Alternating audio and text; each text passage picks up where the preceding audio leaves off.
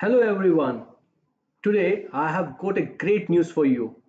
Now you can download Edunext app on any of your device, including mobile, tablet or laptop.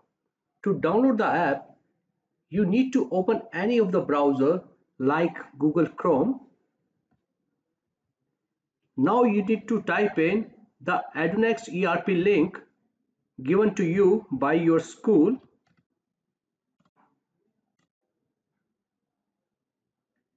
Now you can see there is a pop-up on your right hand corner. Click on install.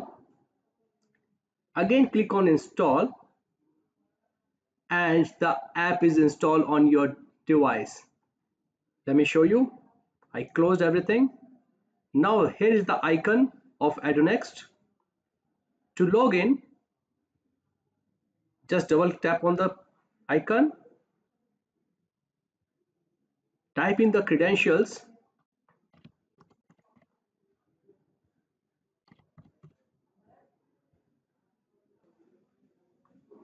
And here is your new desktop.